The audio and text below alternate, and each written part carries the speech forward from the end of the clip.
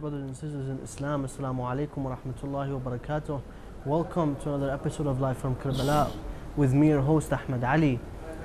For the dear viewers who didn't get the chance to view the previous episodes, the previous two episodes, we've been discussing and examining as well as comparing between the justice and the genuine respect of Ali ibn Abi Talib to the citizens and the Declaration of the Rights of Man and of the Citizens of 1789. Over the past few nights and two nights, we examined the sayings of Amir al-Mu'mineen and compared those sayings to the French Declaration. As a matter of fact, yesterday we examined the way of ruling of Amir al-Mu'mineen Ali ibn Abi Talib, peace and blessings be upon him, and compared his ruling with the rest of the rulers and the caliphs who ruled the Muslim world after Prophet Muhammad and Ali ibn Abi Talib, peace be upon him. However, tonight, inshallah, we will further discuss the topic of human rights. But first, let's welcome our very special guest who has joined us over the past two nights, Sayyid Mudhaffar Al-Qazwini.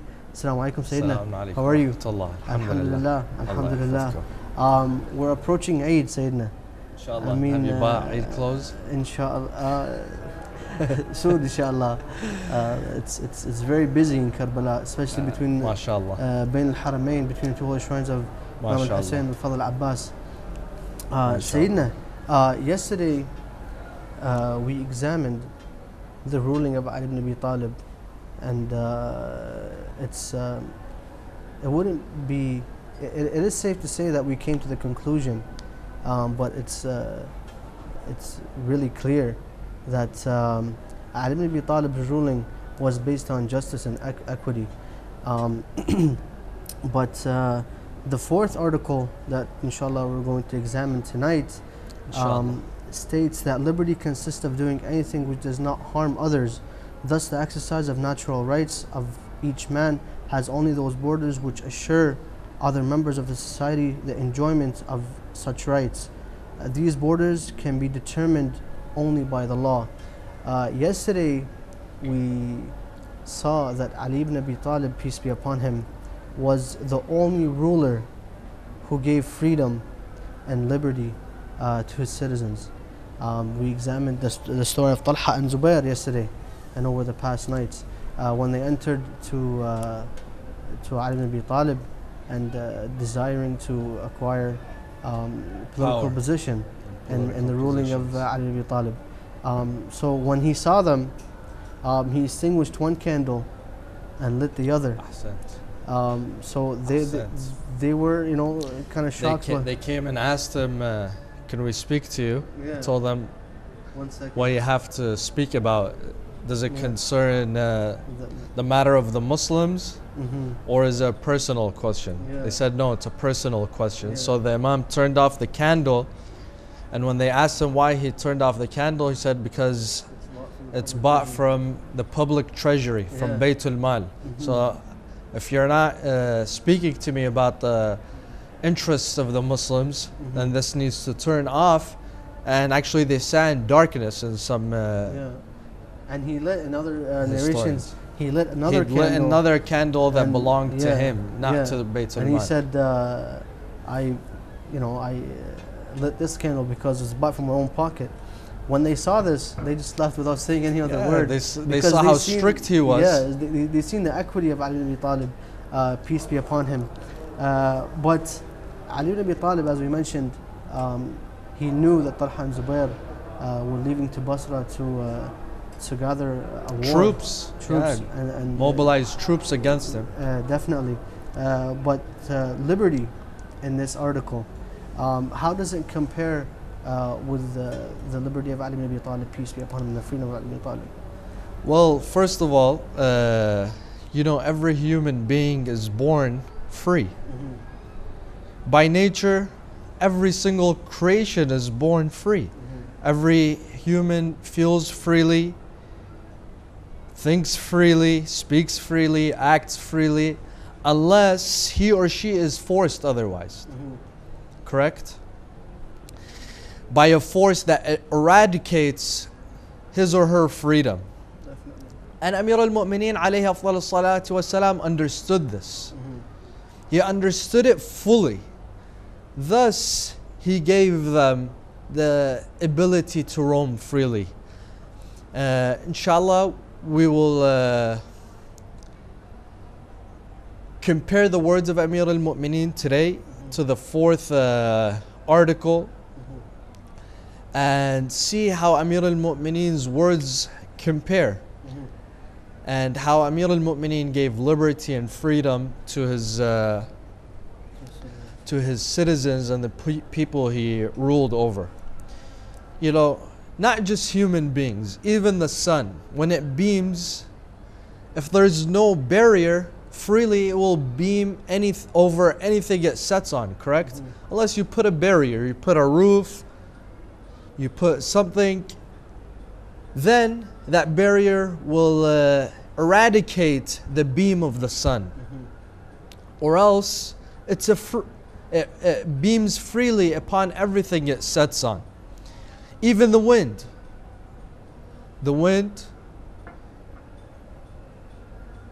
the waves of the ocean, unless you put a barrier, birds will fly freely, animals will roam freely, unless they are put in a cage or taken and placed in a zoo or they're hunted down. Same thing with human beings. And Amir al-Mu'mineen alayhi afdal salatu wasalam understood this. That you can't cage people. You have to give them their freedom unless it goes against the law. And that law in the government of Ali ibn Abi Talib was, if you're harming others, if you harm another person, that's when you have broken a law. If you harm society, that's when you have broken a law and authority will stand against you. Or else, no, you're doing something in your own house, far from everyone, authority will be far away from you. If you're not spreading mischief in society or in the government, then you're a free man. And this is what Amir al-Mu'mineen alayhi afdal salatu wasalam practiced. So when they told him we're going to Basra, even though he knew that they were committing treason, but he gave them the freedom to do so until they stood against the law. Until they stood against the law and wanted to overthrow the power of Amir al-Mu'mineen alayhi afdal salatu wasalam and to lead a war against him, and which they did. They led a war against him, and that war was the Battle of Jamal, the Battle of the Camel. In an article between Amir al-Mu'mineen alayhi afdal salatu wasalam with al-Mughira bin Shu'bah. Al-Mughira was one of the workers of Umar in his era of ruling, and he also worked for Muawiyah as well. So in the period of Umar, he ruled over Kufa, and at the time of Muawiyah, I think after the shahadat of Amir al-Mu'mineen alayhi afdal salatu wassalam, he ruled over Basra at the time of Imam al-Hassan. But when Amir al-Mu'mineen alayhi afdal salatu wassalam was in power, he spoke to al-Mughira bin Shu'bah.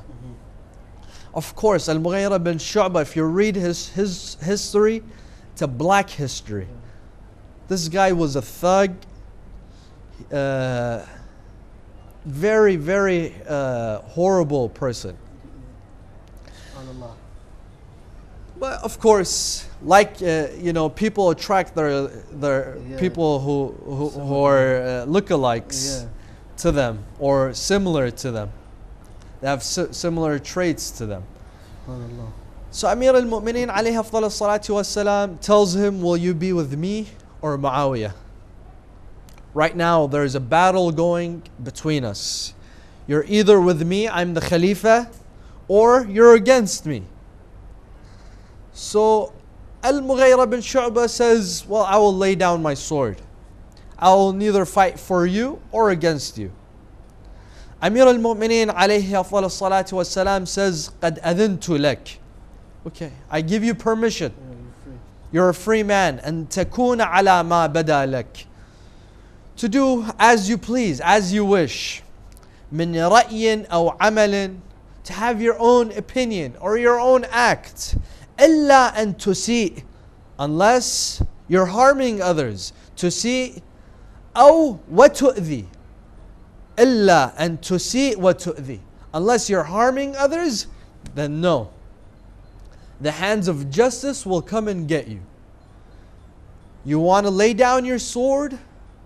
Don't fight for me or against me. You're a free man. I won't force you to do so. Because you can't make up your mind between who to stand with, Ali or Muawiyah. There's no force on you. Don't force you to do so. If that's your opinion, that's your wish, then go ahead. You're a free man.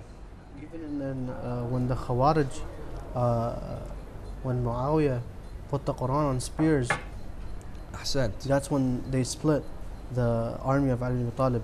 They became the Khawarij, and Malik al-Ashtar, his famous words, he said Ali in Quran Natiq. I heard Prophet Muhammad say that Ali is the Quran. And but you know, they still stood against him. But Ali ibn Talib did not punish them. He let them free. And that's how Muawiyah won. You know, was not defeated in the battle. Yeah. They were very close to being defeated and destroyed. But with this conniving move, they put the battle to an end. Another segment from Amir al-Mu'mineen alayhi afdal salatu wassalam to Malik al-Ashtar. When Malik al-Ashtar was the wali of Amir al-Mu'mineen in Misr, in Egypt, Amir al-Mu'mineen alayhi afdal salatu wassalam sends one of the most beautiful articles written ever in history to Malik al-Ashtar. I haven't met a person who has read this piece and was not amazed by the words of Amir al-Mu'mineen, by the justice of Amir al-Mu'mineen, by the eloquence of Amir al-Mu'mineen, by the laws of Amir al-Mu'mineen, by the description of Amir al-Mu'mineen, how to govern, how to rule the rich class, the middle class, and the poor class, how a ruler should carry himself, how he should speak, how he should treat his citizens. Very beautiful piece by Amir al-Mu'mineen alayhi afdal salatu wassalam. Amir al-Mu'mineen tells Malik al-Ashtar regarding the fourth law of the doctrine of the man and citizens in comparison. Amir al-Mu'mineen tells Malik al-Ashtar, in this matter you should be enduring and watchful, even though if it may involve your relations and favorites. You should watch your relations. And you shouldn't give someone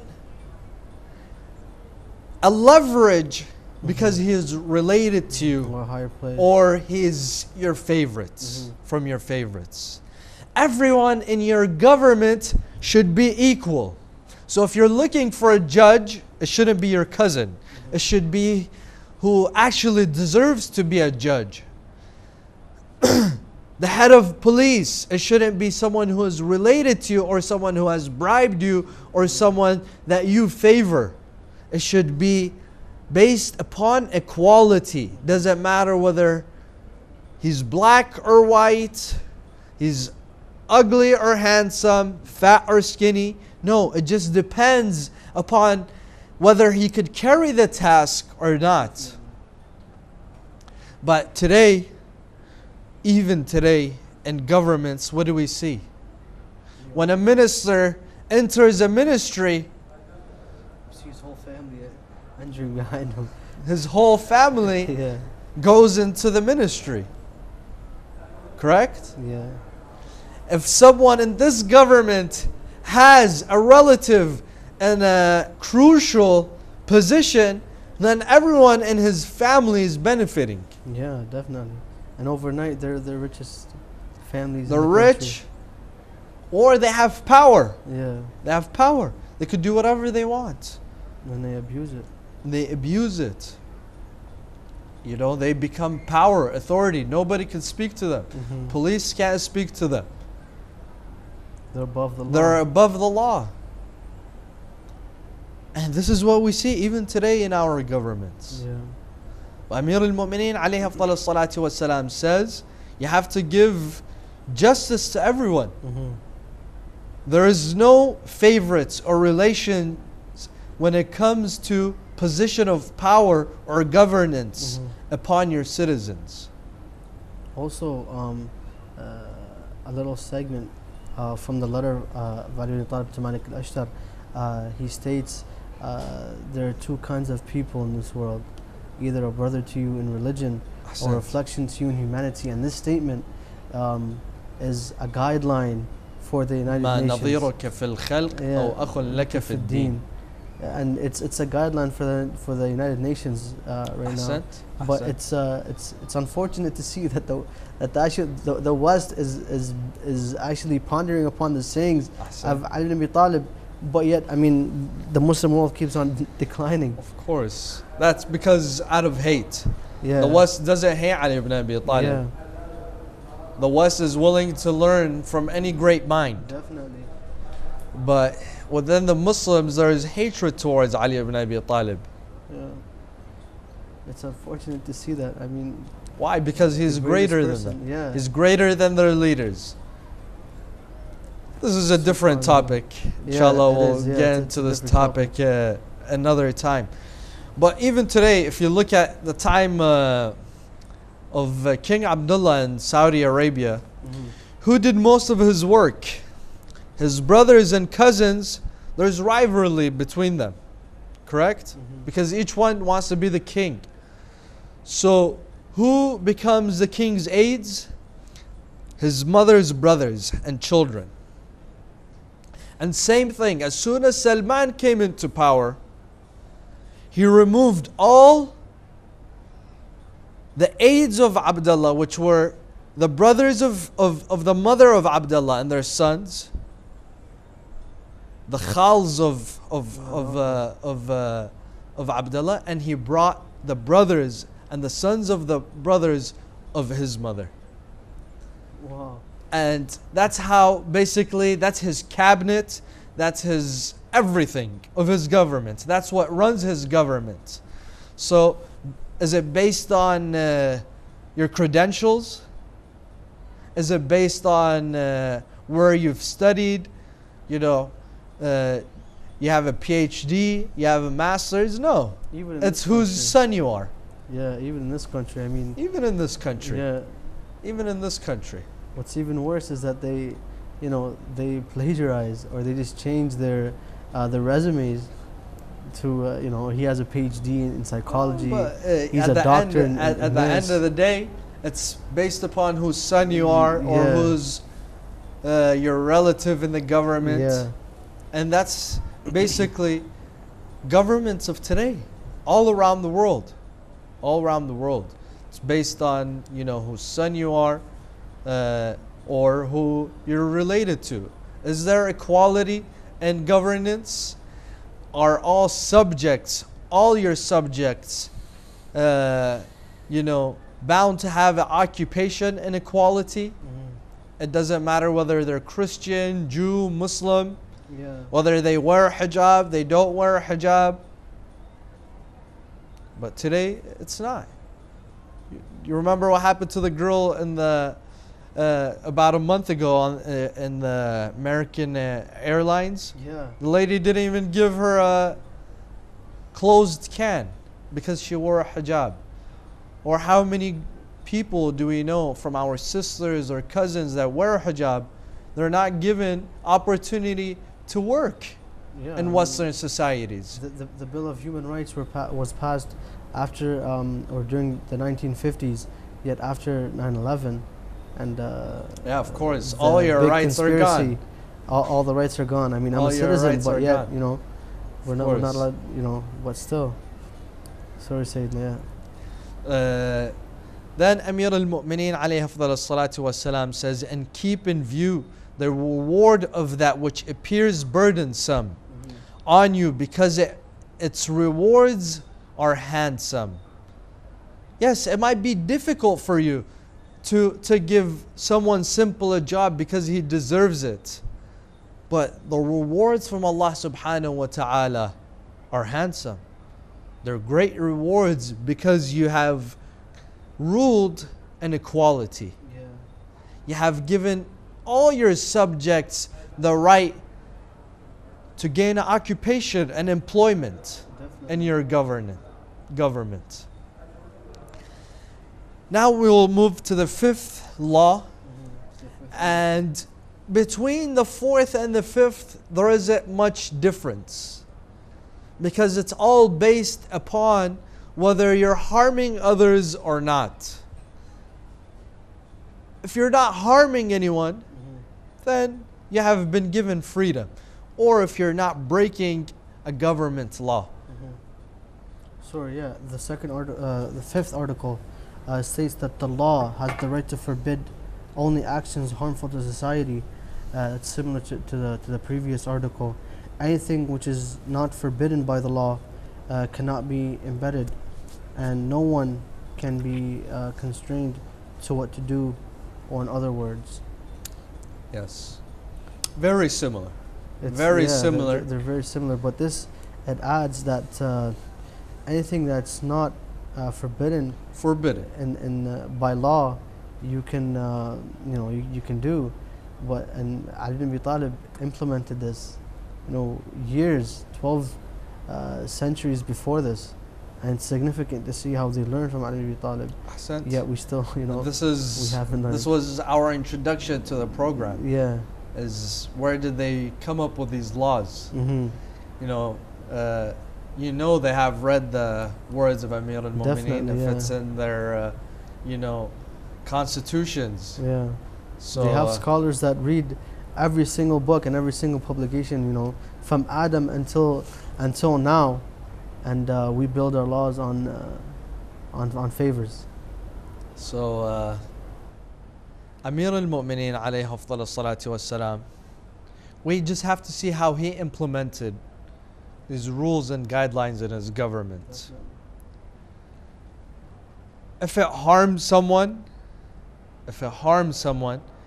then there is authority to stand before you. If it doesn't harm society or your peers, then you're a free man. Thus we see sometimes Amir al-Mu'mineen alayhi afdal as-salatu was-salam would punish based upon the person. Would this person before punishment, was he sincere about forgiveness or not? Would he go back to the same crime, or he wouldn't? Sometimes people repent. They commit a crime, but they repent. And they will no longer be a harm to society. But sometimes if you let a criminal on the loose without punishing him, he will never see regret or remorse. And he will continue to commit his crimes as he wishes and he pleases. One day, Amir al-Mu'mineen alayhi afdal as-salatu was-salam is in Masjid al-Kufa, and he hears a cry, robber, robber, thief. And there's a gathering of people, like a circle of people. All of a sudden it scatters and they're screaming, thief, thief. So Amir al-Mu'mineen alayhi afdal as-salatu was-salam tells them to bring this man to me. So when Amir al-Mu'mineen alayhi afdal as-salatu was-salam brings this man, he asks him, did you commit the robbery? And at first he declines. He says no. Amir al-Mu'mineen asks him again, did you commit the robbery? He says, yes. What was my first time? Amir al-Mu'mineen alayhi afdal salatu wassalam says, no, by Allah, this wasn't your first time, because Allah subhanahu wa ta'ala, His justice would not allow him, and His mercy would not allow him to reveal someone on his first sin. We see that in our own lives. This is your 40th time that you have committed the sin, and Allah subhanahu wa ta'ala has revealed you. This man falls into tears. He says, yes, Ya Amir al-Mu'mineen, you're right. This is my 40th time. At this time, this man must be punished. It's not his first time. If he's not punished, people will learn from him in society. Crime will spread in society, and he would never learn. Definitely. So Amir al-Mu'mineen alayhi afdal salatu wassalam punishes him. And his hand is amputated. This man carries his amputated arm, and he goes, sits in one of the streets, one of the alleyways. And one of the enemies of Amir al-Mu'mineen in Kufa overhears this man praising Amir al-Mu'mineen alayhi afdal salatu wassalam. He's shocked. He comes and tells him, he cut off your hand and you're praising him? He says, yes, why shouldn't I praise a just ruler? I deserved what I deserved. Yeah, even with the punishment, he still... I deserved it. Yeah. This is reality. Amir al-Mu'mineen is the most just ruler to rule after Rasulullah sallallahu alayhi wa alayhi. Yeah, he was happy about that. So he told him, who cut off your hand? And this man started to remind him of the virtues of Amir al-Mu'mineen alayhi afdal salatu wassalam. He says, فَقَالَ لَيْثُ الْحِجَازِ, the lion of the Arabian Peninsula cut off my hand. It wasn't a normal man.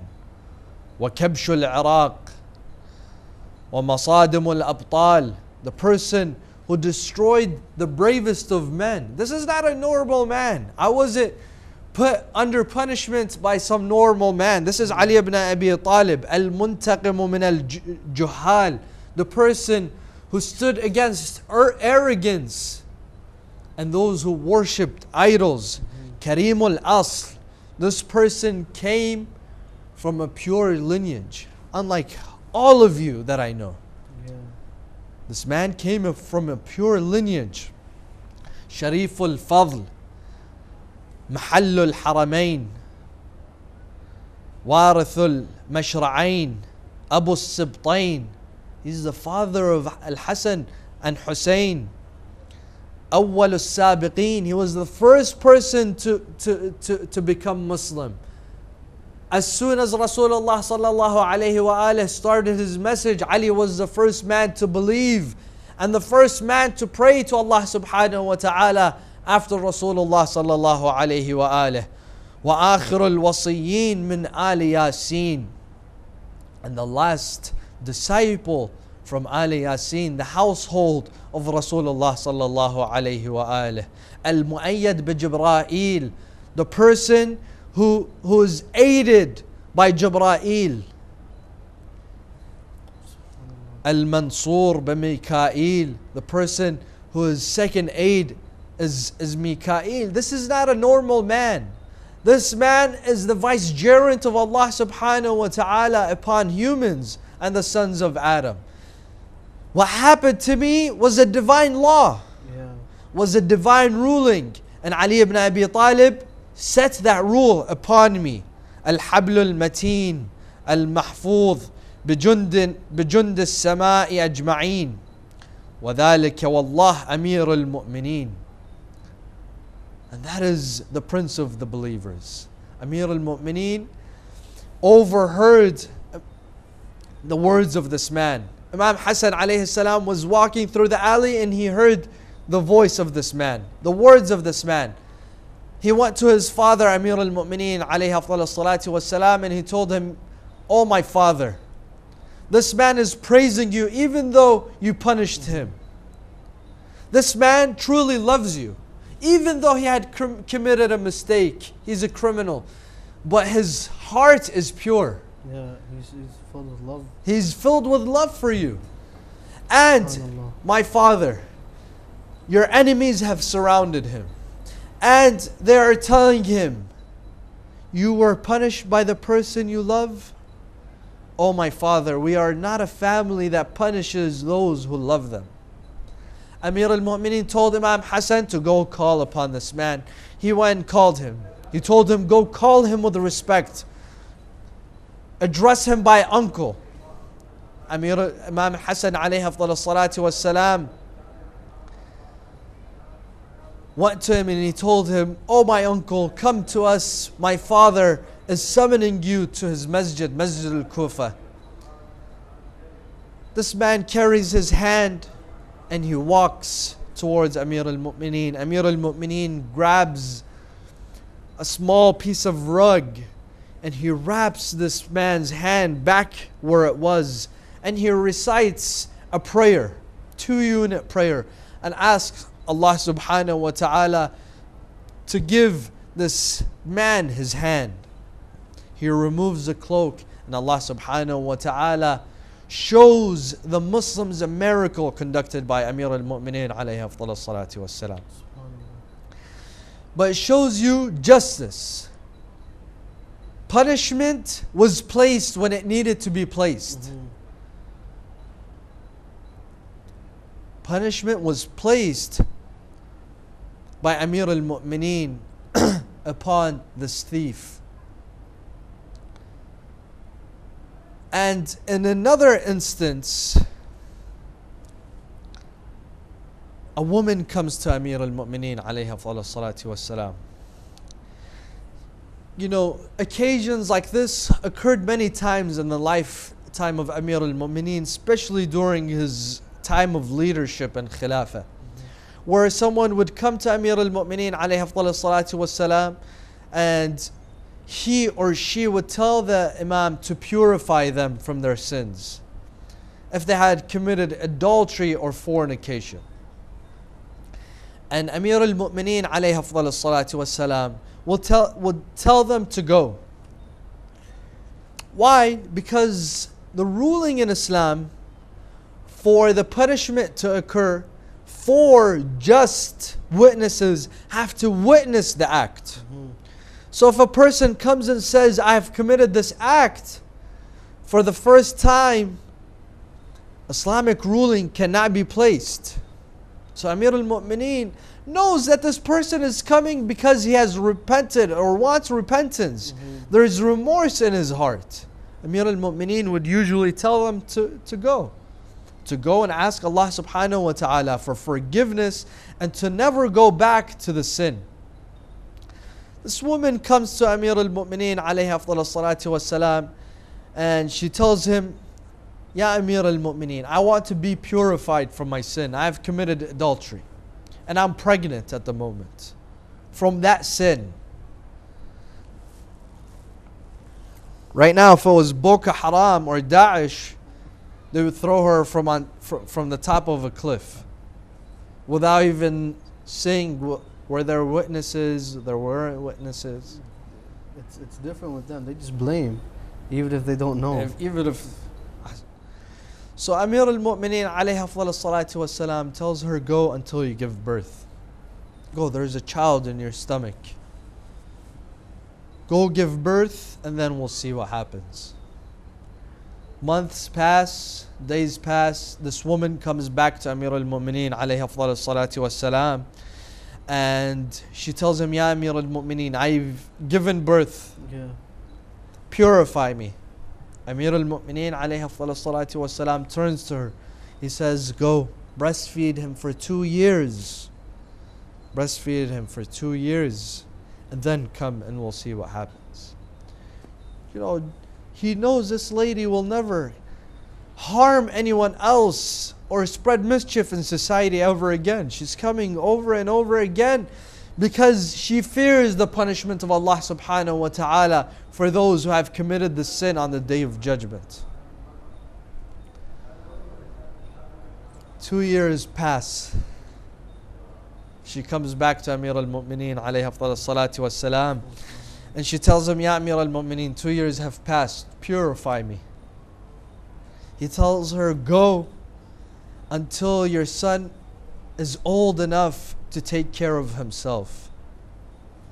Basically, he's giving her time for repentance. Giving her time for repentance. And he knows she will never harm anyone in society ever again. So if she had committed a mistake or a crime that didn't harm anyone, then it's between her and Allah subhanahu wa ta'ala. It's between her and her Lord and her favor towards repentance. SubhanAllah. I mean, when we hear such stories, we find that Ali ibn Abi Talib, peace be upon him, was not just a regular person who ruled a regular government. I mean, until now, scholars and even scientists, they use Ali ibn Abi Talib's government as a role model for them to guide their nations. I mean, we see that the United Nations also used the words of Ali ibn Abi Talib to act justly. But when we see the justice of Ali ibn Abi Talib in the man that he cut off his hand, there's a similar story with Prophet Muhammad, peace be upon him. Allahumma salli ala Muhammad wa ali Muhammad. A man committed adultery and came to Rasulullah. He said, Ya Rasulullah, I've committed adultery. The young man? The young man. So he turned away from him. He told him, don't tell me, go. Just go. And he turned Allah away. And repent. He turned to Prophet Muhammad and said it again. And Rasulullah did the same thing. And the third time, he said, now I have to punish you. Because you occurred upon yourself. Yeah, I mean, it would have been better for you to go and ask Allah subhanahu wa ta'ala for forgiveness and repent to Allah subhanahu wa ta'ala instead of broadcasting it or telling me. I mean, sins are not there for us to share with others. To share with others. The only person that could forgive us is Allah subhanahu wa ta'ala. And the best way, I mean, we're going off topic, but the best way, in short, the best way to ask forgiveness from Allah subhanahu wa ta'ala is through Ahlul Bayt. And inshallah, may Allah forgive us. But sorry, Sayyidina. And the last part I want to mention in tonight's program is going back to segment 4, and also has to do with segment 5. Giving the opportunity to all your subjects to employment. This was known about Uthman bin Affan, that as soon as he came into power, all of Bani Umayyah came into power. Whether they were righteous men, but I don't know there was one from Bani Umayyah that was a righteous man. He brought all of them, all his cousins, his family members. And that's how Muawiyah came into power. Yeah. In his time of ruling, it became so bad that his cousins and family members took advantage of the Muslims and the wealth of the Muslims that ended up in his killing. Yeah. For example, Uthman brought one of his cousins. His name was Al-Walid bin Uqba. Al-Walid bin Uqba was a known alcoholic. And he had placed him as the Khalifa or the ruler of Kufa. This man would drink, fornicate, and steal the Muslims' money openly and publicly. Yeah. Amir al-Mu'mineen sent Malik al-Ashtar to Uthman, told him, you either change your cousin or we'll have to do something about it. Because a leader of the Muslims cannot carry such traits. Definitely. This man is an alcoholic, everybody in Kufa knows. He takes advantage of the Muslims, the wealth of the Muslims. And there's nothing about him that says, I am Muslim. Yeah, he drank publicly. He drank publicly. So Amir al-Mu'mineen alayhi afdal as-salatu was-salam kept repeating to Uthman, change him. And Uthman was taking it into consideration until another mal'oon came to Uthman and brainwashed him, Marwan ibn al-Hakam. He came and he told Uthman, no, you don't have to worry, keep him. Keep Al-Walid bin Uqba, there's no problem with it. Why? Because they were cousins, they were family, and they were all benefiting. And Uthman changed his decision from moving such a man who was so far away from Allah subhanahu wa ta'ala and the message of Rasulullah sallallahu alayhi wa alayhi to rule over the Muslims. But this is what we see in Islamic heritage, Islamic history, and the history of the Muslims. Yeah.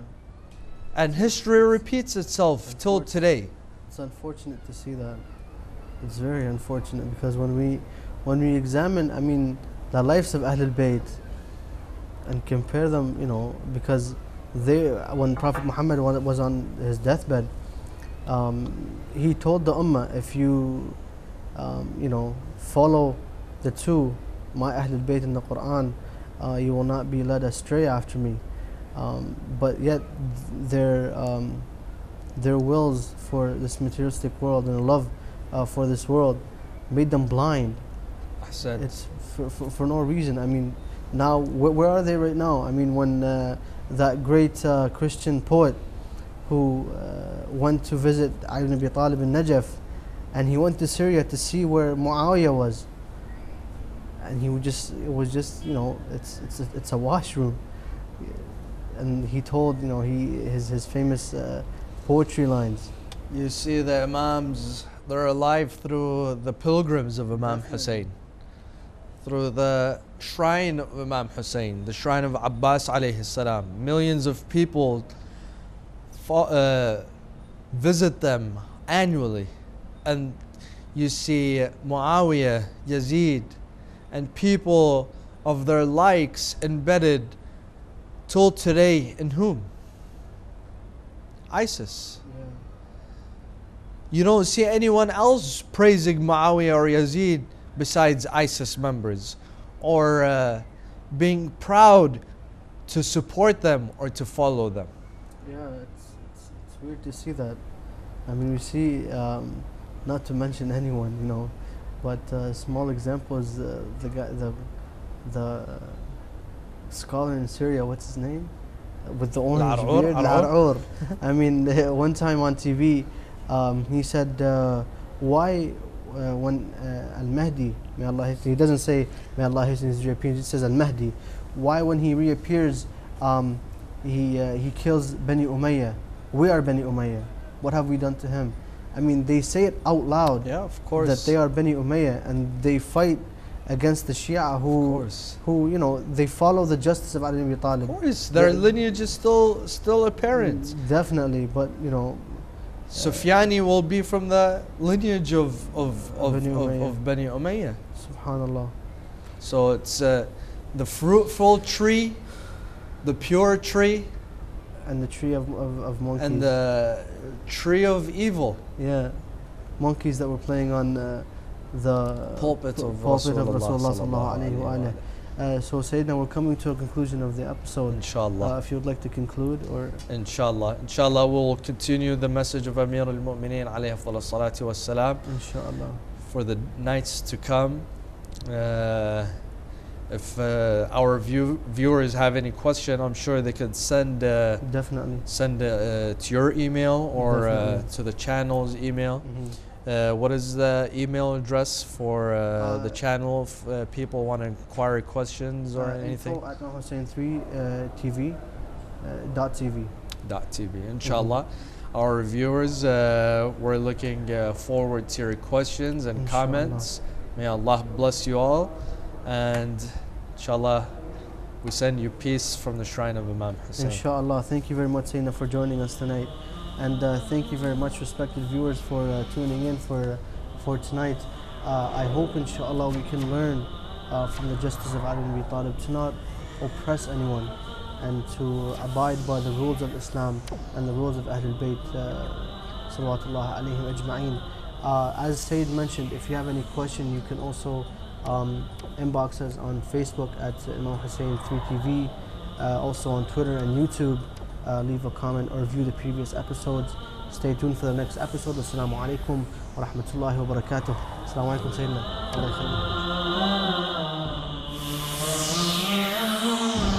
Sayyidina.